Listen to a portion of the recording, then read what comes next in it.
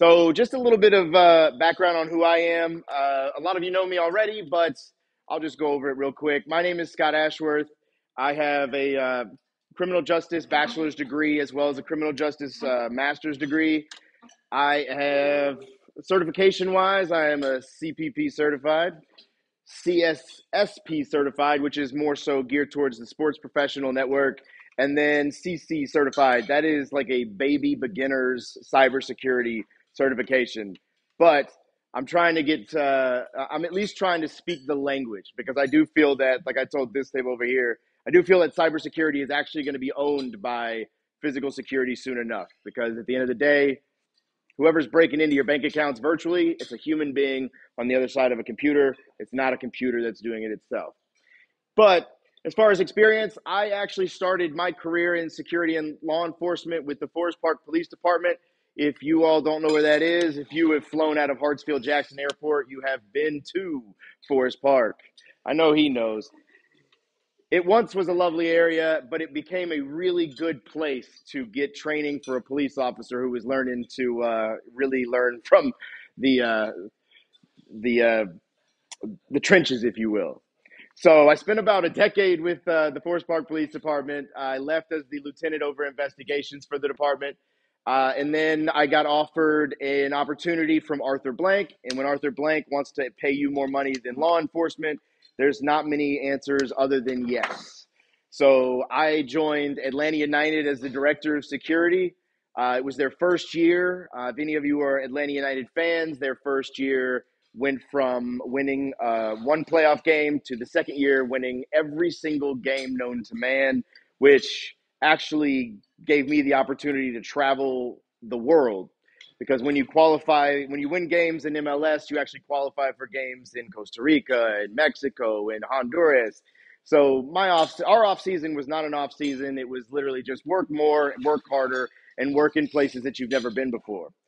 But then, after I was with that program for about 4 years, it became a program that was very much on autopilot. It was something that was it started to set standards in Major League Soccer, and it was a program that I was really proud of. But at the time it was built, it was running, and I got an opportunity to join another company called Overtime, which is a new age company. I would try to explain it, but it takes about an hour and a half. If you guys are interested, we do actually have an Amazon Prime series. It's called One Shot. It kind of takes you through what overtime is, what we do, and what our successes are. We basically make super athletes for the next generation. We had two of our young athletes just get drafted, number 4 and 5 in the NBA draft, and had a total of six athletes go into the NBA this past year. So it's a really phenomenal program. It's a countrywide program and it's about to go international. Can't give you anything there. Those are some secrets, but it is really growing like a weed, and it's an awesome opportunity to really build and run their security program. But just to give you a little bit about my professional journey, because no professional journeys are all the same. Not everybody just goes to college and then decides exactly what they want right as they graduate and then do 30 to 40 years before they get on a boat and start fishing.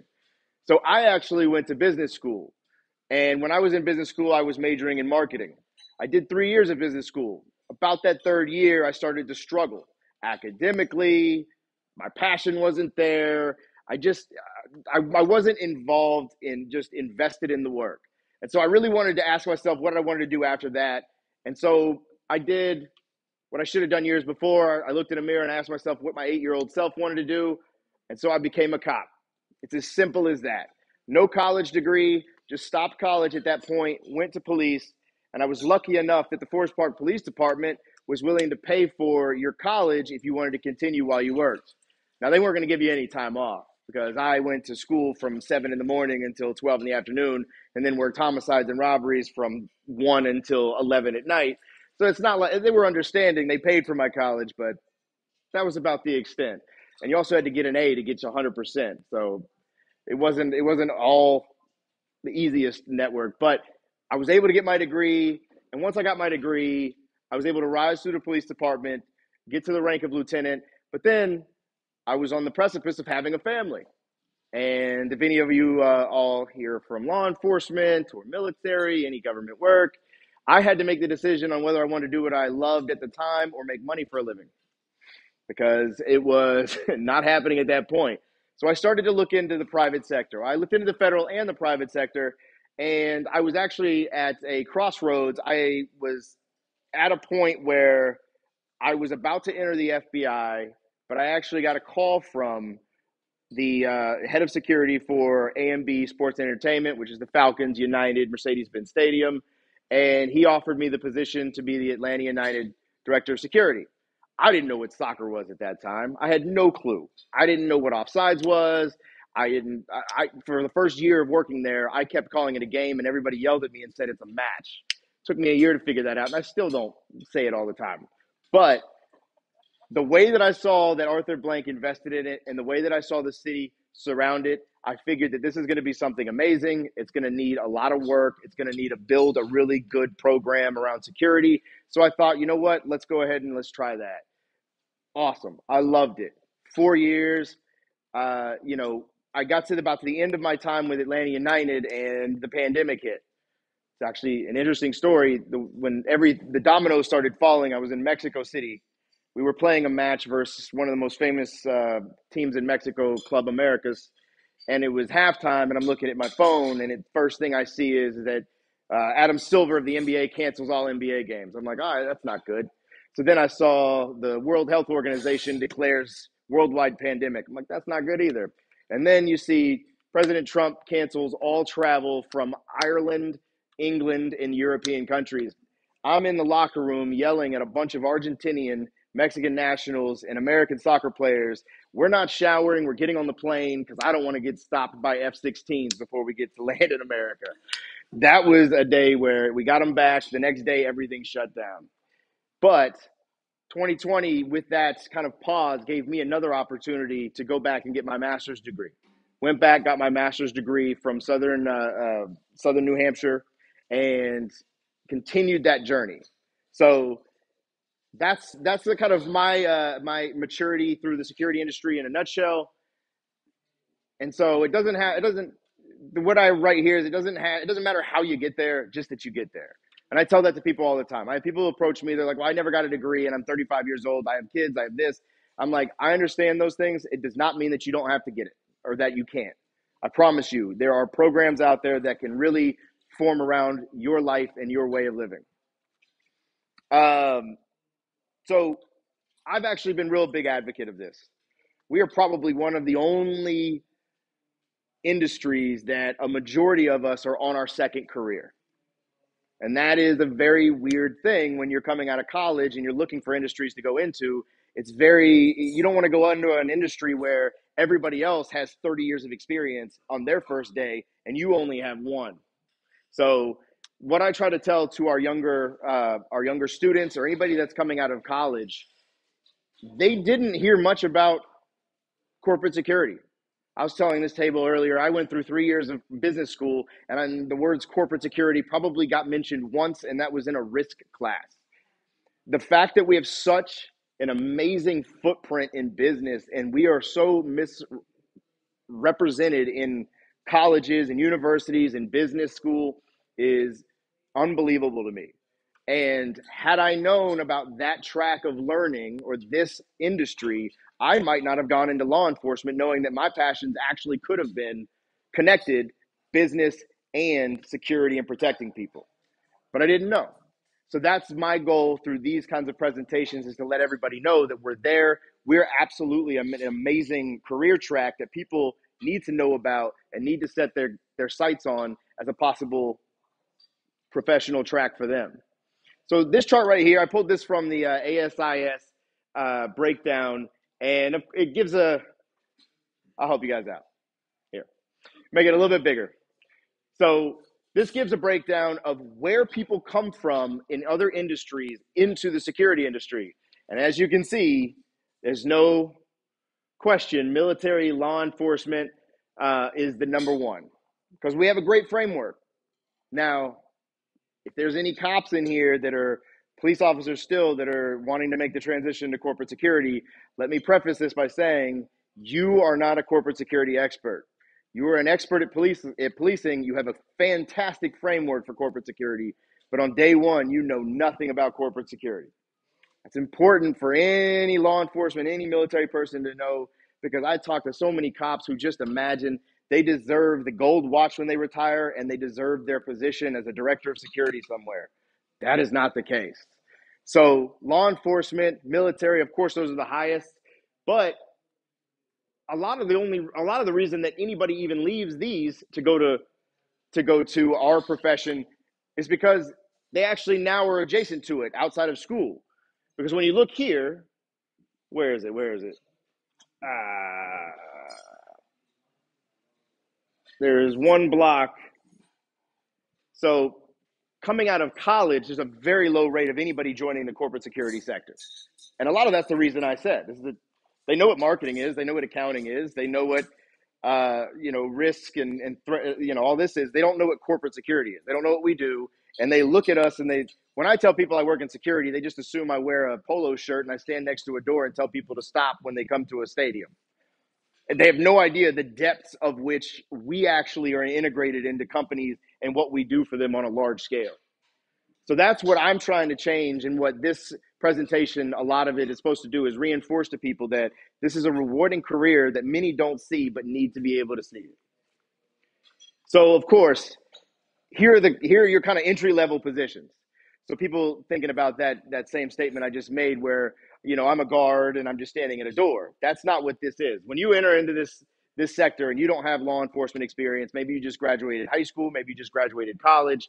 These are the types of level of positions that you're going to want to go after. Your advisors, your security officers, your investigators, your operations assistants. A lot of jobs where you can actually learn from those who are in a position higher than you is what really needs to happen. Getting those mentors, learning on the job. We all know I went to what? It's actually Georgia. I went to 10 weeks of law enforcement training. It's ridiculous. They send me out there with a gun with 10 weeks of training. But I went through 10 weeks of training, and the moment I hit the streets, I threw that book away because it didn't mean anything. Yeah, I knew what 16.521 was, but I didn't know what it meant when I got hit in the face and then had to figure out what it was. So you learn real quick on the streets what it really is, and that the education is great to have, but you need the actual application of expertise, which you learn through real life experience. So these are the kinds of positions that people need to look for. But like I said, in the business world, nobody's teaching them about this. So everybody, when they think of, I'm going to go into security, I'm just going to start as a security guard. No, you can be an investigator specialist. You can be an advisor to a CSO. It doesn't matter how you get it. You can get in at the operational level. Of course, then that leads us to our management director. This is really a tough area right here, because this is when you start to battle your law enforcement partners, right? So if you're going out for a management or a director position, you may be somebody who has gone through college, you've got a great degree, you have a great business acumen, you've actually learned from some of the top in the industry, but then you're going up against the guy who was the retired ASAC of the FBI for the Washington, D.C. office. I mean, it's difficult. You actually probably have more corporate security experience than that person does, because he mainly worked with, I don't know, maybe he was assigned to white collar crime and he knows how to dissect a bank account, but doesn't know how to tell the C-suite we need $100 million in this purchase. So this is where it becomes a little bit difficult. But if you can show your ability through interviewing and through talking to your peers and through showing your quality of work from those lower levels, police officer or not, you can get to this point and you can become a leader. And then, of course, you have your executive. How many people in here are a CSO? All right, good. CSO, of course, your high-powered, your highest level decision makers. Those are the ones that are in the office with the CEO, with the CFO. They're the ones that are pushing the big initiatives for technology, for cost spending, for headcounts, stuff like that. These are the decision makers. That is the goal of somebody. A lot of times when people are graduating college and they're thinking about their career, they're not thinking about, oh, yes, I want to be a marketing associate. No, they're thinking about, I want to be the head of the marketing for PepsiCo or for Coke or for this. So to give a younger individual coming out of college or that's looking for a career change their ultimate goal, it's important to show them that we actually have people sitting at the table. Now, don't get me wrong, it is very misrepresented across the board in a lot of companies. There should be a chief security officer sitting at the C-suite table every single time. It's not always, but the ones that do have them sitting there, that's the dream of the person that wants to come into this industry that's really ambitious. You give them that ability to see something that's big and that is really attainable if they focus and they go through these other levels. I think that's really important to show. And then the security industries. I don't have to go over with you guys. We're probably represented. We probably have at least 10 industries represented in this room. We are everywhere. It doesn't matter. The Romans had security 2,000 years ago. Every company needs security. Nobody's stopping threatening people or threatening businesses or threatening to take people's money. That is actually, I would go say, it's on the rise right now. It's becoming easier and easier. I just got to send you an email that says the Prince of Kuwait is actually my uncle. And then 50 people will send me $25,000. But we're represented in every single industry you can imagine. And if there is a business that doesn't have us involved in it, I guarantee they are one dropped ball away from bringing somebody like us into their organization. So certifications, there's a lot of people that go back and forth on certifications. A lot of people think that companies are certification mills. What does it matter if I know what I'm supposed to and I go in and I operate and I do my job well? What does it matter if I have CPP behind my name? Well, I like to call it the no factor. If you're trying to be competitive for jobs, whether it be that director of security job, that CSO job, that even that line level job with somebody else that just came out of college, how does the person across from you who's never met you before know that you know what you're doing? They just have to take your word for it, don't they? Well, CPP or any of these go a long way in providing that proof that you know what you're talking about, at least on a framework level. My example that I like to push is let's say that you have a heart defect, and that heart defect is going to kill you tomorrow, unless you get surgery. You have the option of picking from Doctor 1 or Doctor 2. They're twin brothers, went to the same high school, went to the same college. They had the same exact grades in college. They are the same person, but one of them has a certification from the American Medical Association, and the other one does not. Who do you pick? Abso-freaking-lutely. Option 3, what's that? Just DNR. Just, you know what? It's been nice. It's been sweet. I've got my plot picked out. Hey, there's definitely more than 3 options, because you can also go down to you can go down to some shady place in Honduras and they can do it too. I wouldn't say they're the greatest, but 1 or 2, that's what sets you apart. If you're going into an interview and you're going into an interview, I always say this: there's 900,000 active cops out there. 900,000. Actually, you are 1 in a million if you were a police officer. Because then you have to factor in how many are already retired and already have police officer status. They're just not actively working. When you go in there and you have your resume and it says, I was a police officer and I enforced the laws of so and so and so, I wrote tickets, I did reports, you are literally not standing out at all. But when you go and you actually apply what you learned in law enforcement and then show how you can effectively articulate how that works in the security industry by getting a CPP, that sets you apart. You are then the diamond in the rough, and you are 1 in a million. You are now that officer who understands that when I come out of this, I'm not just ready-made for corporate security because I was a police officer. You are telling them, I have the framework. If you give me the resources, I'll build an incredible foundation. I will build on that foundation, and it'll be an incredible investment on your part. So that's why I say certifications are really important. It also kind of teaches you jargon. When I got out of law enforcement, there's a lot of verbiage that I didn't know from the corporate side that I'm using law enforcement terms. And people look at me like I'm crazy when I use law enforcement terms. And we use the idea of trying to convey to them a threat through law enforcement terms. And they don't see this every day. So when they hear it, they're like, oh, he's just being an extremist. Well, the CPP actually helped me out learning the words and the way to articulate to my leaders that I need this because of this risk and it affects it because of this dollar amount.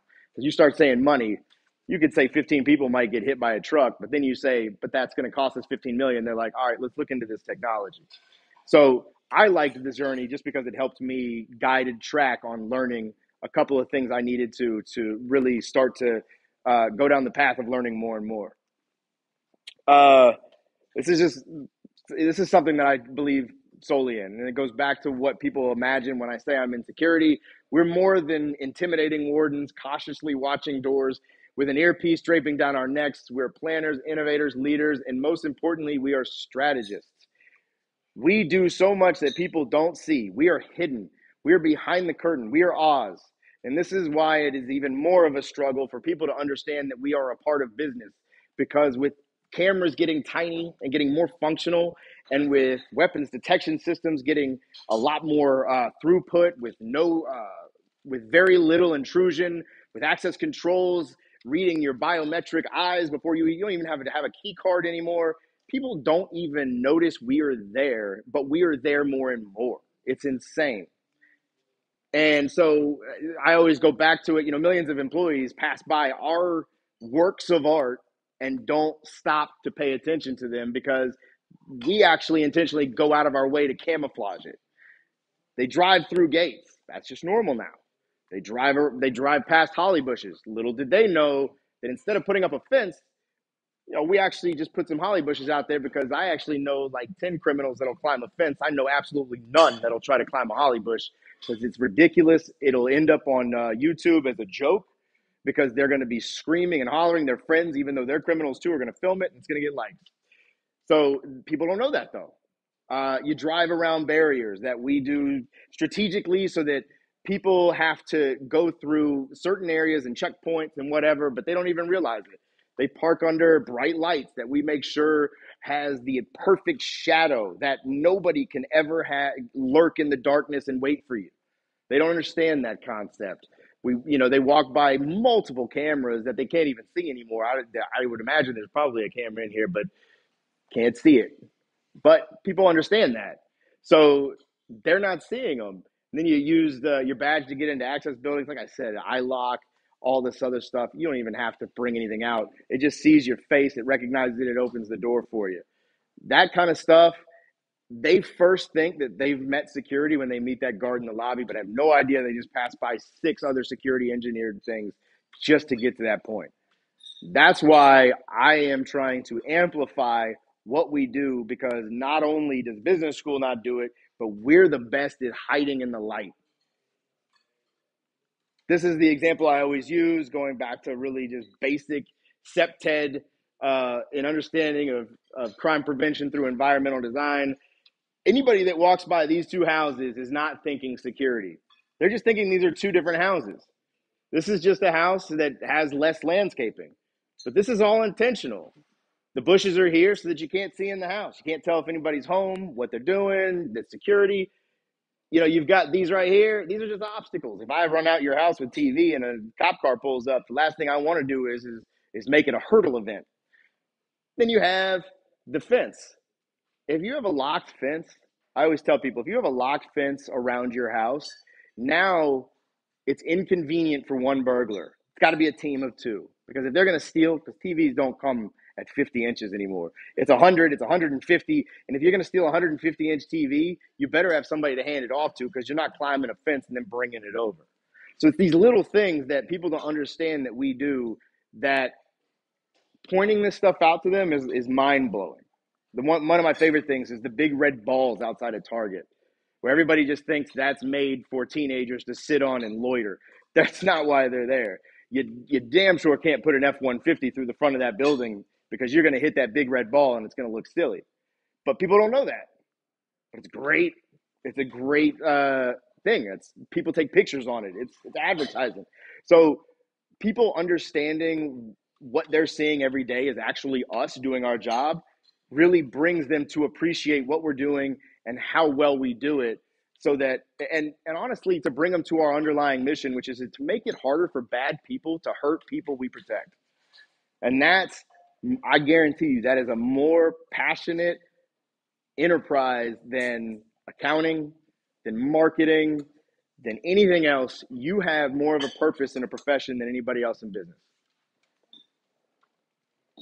And that just kind of, this is exactly what I just covered.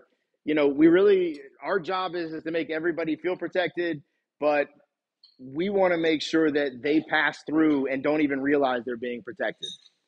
So we're out of sight, we're out of mind. I'm trying to amplify it and be a bullhorn to tell people that we exist. Let's see if we can, I'll turn this up. This is kind of one of my favorites. And as we all know in security, if you're going to go into a life of security, you better be able to not tell people your wins and your losses. We are the CIA of business because we're protecting the brand, we're protecting the people, and to do that, people have to stay ignorant to a certain extent. This is one of my favorite scenes from a movie that sums it up best.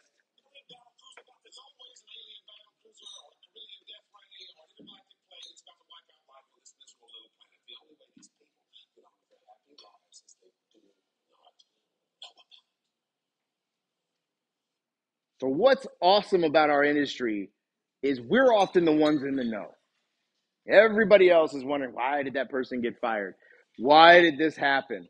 Why is this policy going into place? What did that person do that really made the CEO mad? We all know this stuff.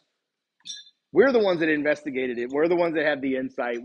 There are stories that I have from people's favorite teams that will never be heard because it's just my role. That's just what it is. But you have to be able to live with that. But you also, that's very cool to be on the side of, you're going to have this very sensitive information. You're going to have to make real quick decisions with really hectic situations, but be composed about it and do what's best for the company and the people around you.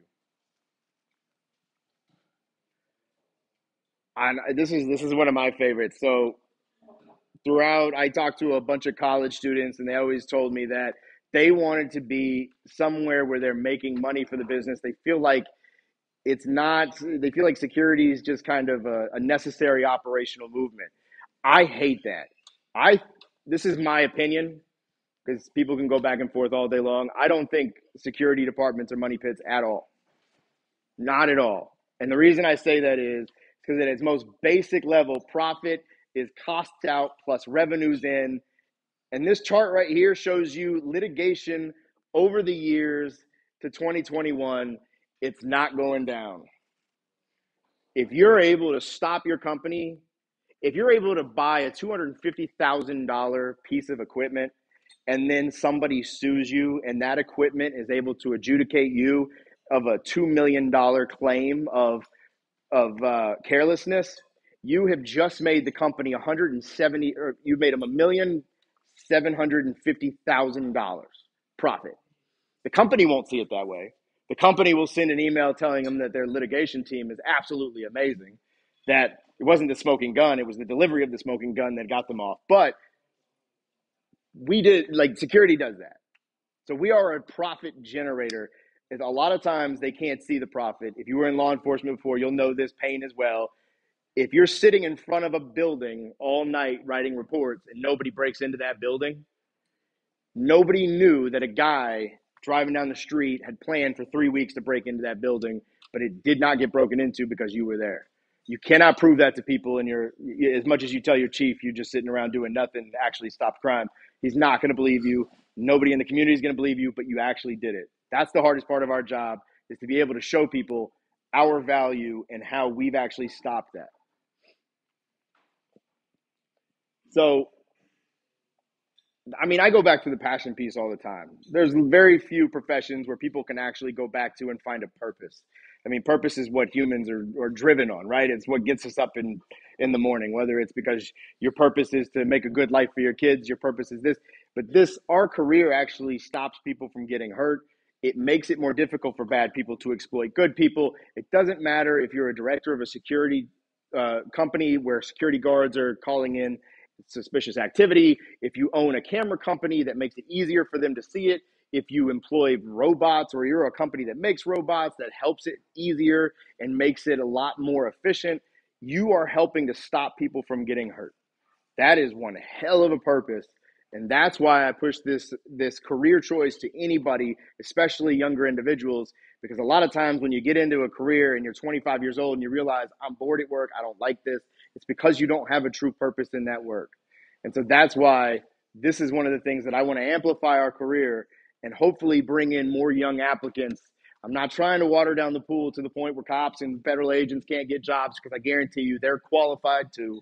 It's just I want to give a different demographic a lot more of an opportunity to actually bring in younger ideas or different ideas they got from a marketing degree or a computer science degree, whatever it may be. Different ideas are actually the backbone of real innovation, because if you have everybody thinking the same thing, you're going to do the same thing every time, and you're predictable. So, and of course, if you're unsafe at work, I'm pretty sure you probably aren't as productive. So